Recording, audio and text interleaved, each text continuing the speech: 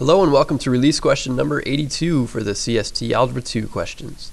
It's asking this: how many terms does the binomial expansion of, and then we have x squared plus 2y cubed to the 20th power. Oh my gosh, Mr. Wagner, what are you doing to us here? How many does it contain? Hold on, we don't actually have to figure out what this equals. That would be a very tedious and long problem. We're just asked how many terms does it have. And so go back to the previous question. I'll do that here. Think about Pascal's triangle. We're going back to that. If you had a 0 power, you had 1 term. If you had a first power, you're going to have 2 terms. Second power, you'll have 3 terms, and so on. Notice each time you have one more term than the power itself. And that pattern will continue. You'd get down to row 20, you're going to have 21 terms. And so this one, it's always one more than the power.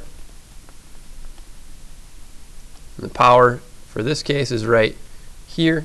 So you got 20 plus 1, which is just 21. Your final answer for 82, choice B.